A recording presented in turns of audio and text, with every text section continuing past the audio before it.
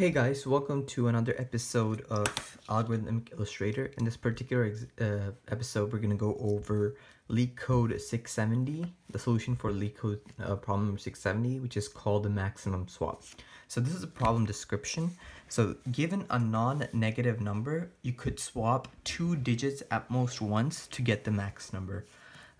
So basically what you have to do is you have to return the max value number that you can get by swapping two digits, at most two digits essentially. Okay, so let's see what that means. It's pretty straightforward, but let's take an example. So if we have the number 2736, then essentially by swapping 2 with 7, we get the max digit that we can possibly find, right? Let's take 9973, right? If we take 9973, then if we swap, if we swap 9 with 9, I mean, here there's no swap needed, right? Because 973 is the max value that we can get by like basically swapping, by basically not swapping. So, and then here's the last example, 99848. So here, if we swap 8 and 4, we get the max digit here. Okay, so this is a problem statement here. So let's think about how we can go about doing this, right?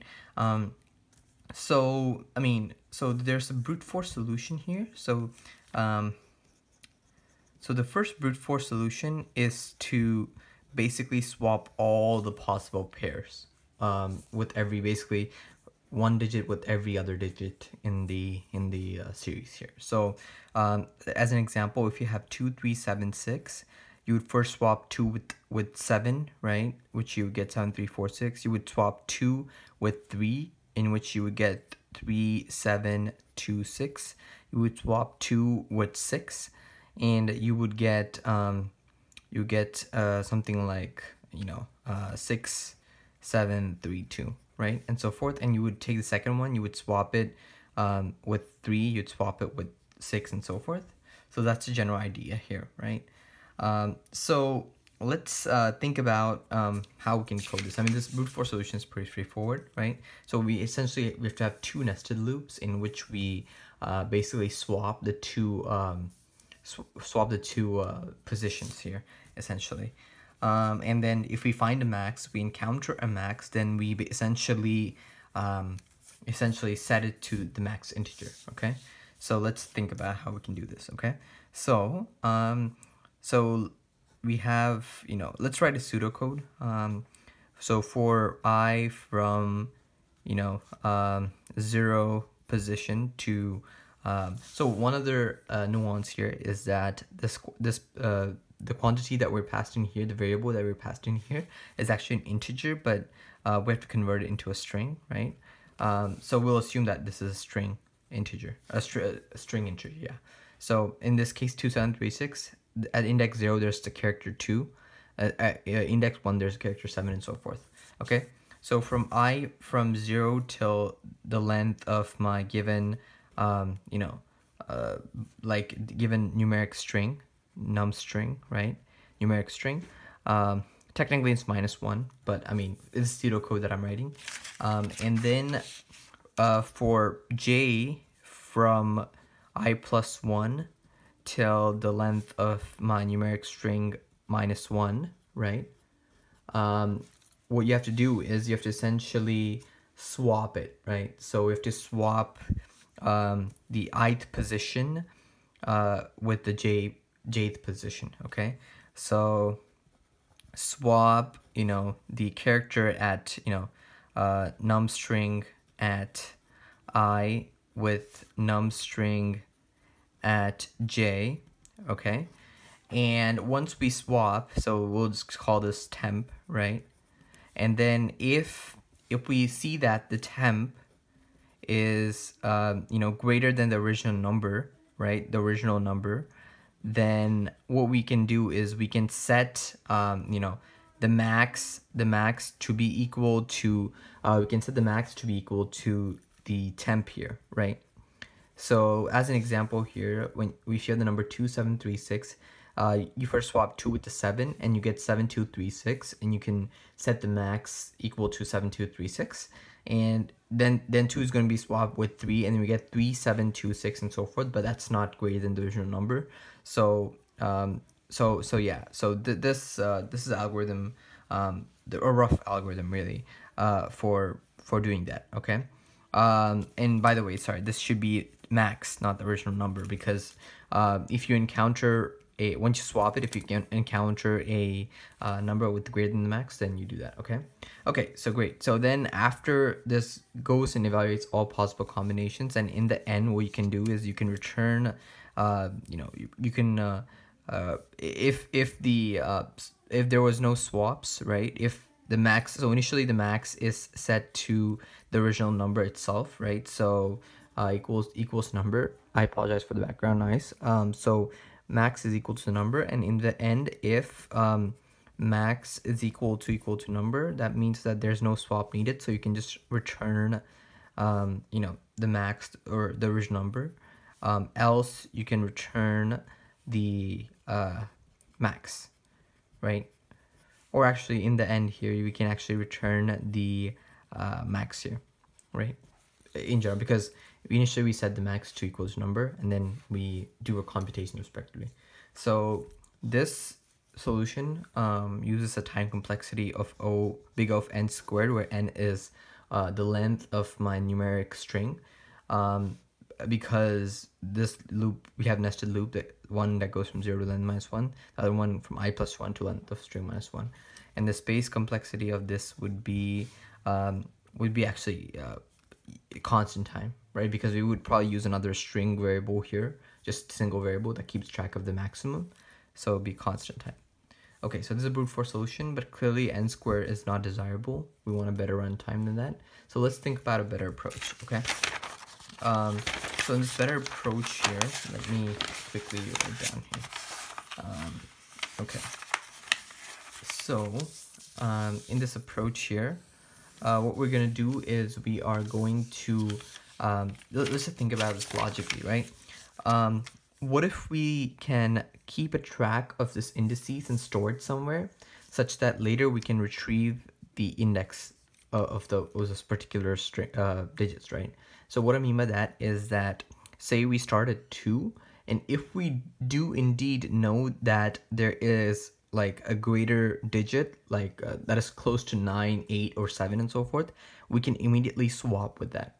So the intuition comes here from like pre-storing all the indices in a hash map, and once we're at a particular index, if we see that later on the digit, that there's indeed a greater digit, like such as 9, 8, 7, 6, and so forth, we know that the maximum result that we can get is by swapping that greater digit, the 9, 8, 7, 6, whatever, with the current one. Okay, so that is the key inside here. Okay, so another way to think about this is that this sort of similar to the greedy approach in the coins problem when you're trying to determine the changes, right? You initially start with the highest denominations that you're trying to compute the change for, and you sort of see that if you can get for the you can get the change for, say 50 cents, and then you move on to 25 cents and so forth. So that is the general idea here, right?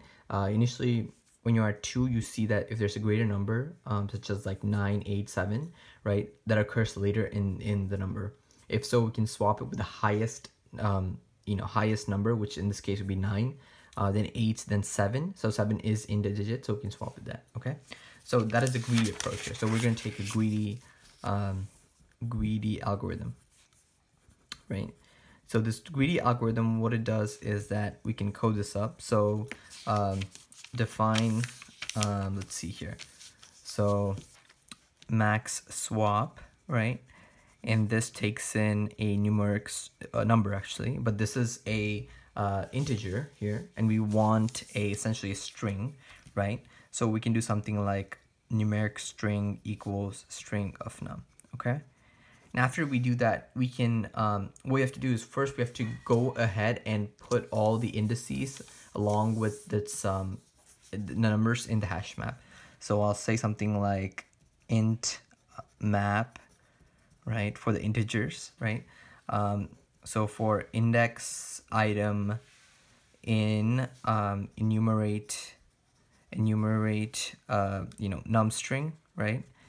I can go ahead and put int map at item is equal to the index. Okay, so what this does is that if we have an example like this 99848, what it's going to do is it's first going to put 9 with index 0, then you encounter 9 again, so you replace this particular index with 1 because you want to essentially record the last seen index essentially. So in this case 0 1, you would pick 1, so it's okay to override it because you would want to have the latest occurring index for the particular number. Okay, and then we have 8, so you put 8, go ahead and put 8. So you put 2 there, then you put 4, 3, and then you see 8 again, so you overwrite this and you put 4, right? So this will be your hash map. Okay, and then once you do that, we can go to the original string here. We start off with 9. Okay, and do I see that there's something greater than 9 that occurs later in the series? No, right? Because 9 is the max digit. Okay, so we move on to the next digit, which is again 9. Again, there's no max digit that is greater than 9 that occurs in the number here. So we move on to 8. Is there a 9 that occurs later in the series? No. Is there an 8 that occurs later in the series? Yes. So we swap 8. Actually, in this case 8 occurs later in the series, but it's stay equal to 8, so we leave that alone, right? So we move on to the next one, right? We're at 4. Is there a number greater than 4, like 9, 8, 7, 6 that occurs later in the series? In this case there's 8, so we swap 8 with 4. Okay, and this is the result we get. Okay, so by using hash map and basically checking in the hash map, we can accomplish this result.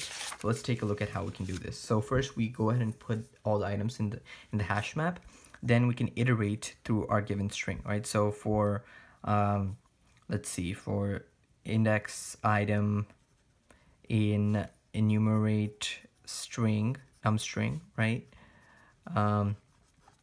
Okay, and then what we can have to do is since we're following greedy approach here, greedy algorithm here, we first start counting down from 9 until 0. So we first check whether there's a 9 that occurs later on in the given digit. There's 8 occurs in the given digit, 7 occurs in the digit. By doing this, we can essentially guarantee that we're computing the max. We're swapping with the max number here. So for num in range 9, -1, -1. So what this does is it counts 9 until 0 inclusive, right? So then what we can do is for num in range this, right? We have to basically go ahead and check whether that's in our given string. So the tricky part here is another thing is that we're checking between string and integers here. So what we can do is we can convert the string into an integer, right? So we can do something like string num equals the digit is equal to string.num, and we can check if the digit first of all, if the digit exists in our given dictionary, right? In our given int map, right? So if it does exist, right? So in this case, so if we take this example, right? We first start with 2 and we see whether there's 9 occurring later on, right? And we count down essentially. So there's no 9 occurring here. Then we move on to 8. Is 8 occurring later in the series? No. Is 7? Yes, 7 is there. So that's what we're essentially doing here. If digit is an int map, right?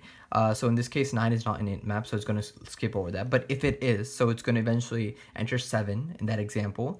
And if the digit is an int map, then what we want to do here is we want to say something like, so 7 is in the given int map, so we clearly want to swap it, right?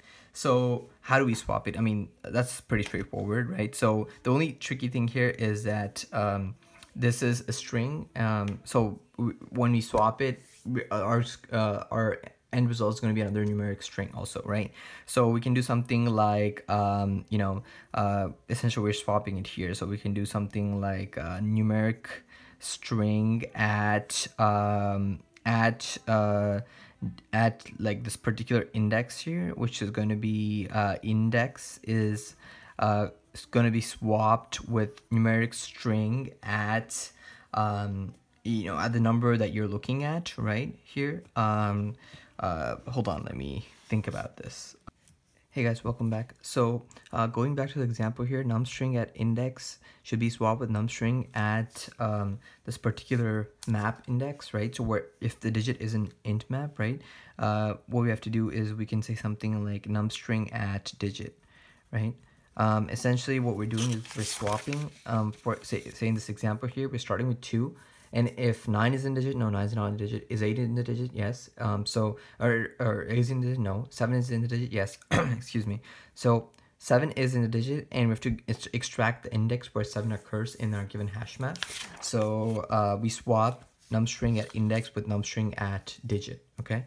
So we can do something like numstring at index equals numstring digit, comma, numstring at index, like this. We can swap those two indices, and as soon as we swap, we know that that is the max we can get, so we can return the numstring. Okay, there's a little bit technical nuance here in the sense that we're supposed to actually return the integer, right? So we have to convert that string into integer and return it, but that's like a technical detail here.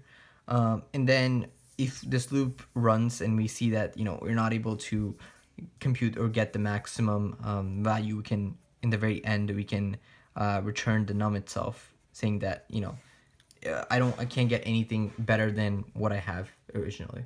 Okay, so that's the general idea here. So I hope that was helpful. So let's take a look at my Leetcode submission, and see you guys soon. Hey guys, welcome back. So here's my submission on Leetcode for this particular maximum swap problem. So essentially what I do here is first I create a hash map that basically stores the indices for a particular digit, and I do this by using enumerate, by basically iterating over my given string. Actually what I'm given is actually an integer, but so I convert it into a string and I iterate over it, and I basically put the particular digit along with this index in my given hash map. So at the end of this, I have initially my hash map which has the digits along with these indices. Then all I need to do now is go ahead and iterate over my given string here, which is what I do on line 10. So I start iterating over my given string, and basically I start with 9, right? So the idea is that I want to count down from 9 and go to 8, 7, 6, 5, 4, 1, and so forth. And I want to see whether, so this is the greedy part, the greedy algorithm approach that I was talking about. So you first compare with the max digit, which is 9 in this case. So you want to see whether 9 occurs later in the series. And if it actually does occur later in the series, then what you want to do is you want to swap it with the highest occurring digit, in this case 9, right? So that's what I do here. So if the digit is in digit map, so while you're counting down from 9 to 0, from highest to lowest, if the digit is actually in your given string, and this is important, right? So this means that if the at a later point of time, if a max value occurs, right, then you need to essentially swap those two positions, and you can immediately go ahead and return the given number. Okay, so this is a little bit of technical detail here because essentially this is actually a list, right? A list containing the numeric digits, and since you want to convert it into an integer, you need to combine all of these together by using join function, and you want to cast it into an integer to actually return the actual integer value. So this is technical detail, and after you do this, if none of these satisfy with the if no digits are swapped, then you can just return the num, meaning that there's no swap needed for this particular instance. Okay, so pretty straightforward. Let's go ahead and submit the solution, and first let's run the code just to make sure everything is cool. So if the input is 2736, then my answer that I'm getting is 7236, and the expected answer is 7236. So let's go ahead and submit it. Okay, great, it's accepted. And this code is in Python, so obviously just implement in your favorite language and tell me how it goes. Have fun, guys. Okay, bye.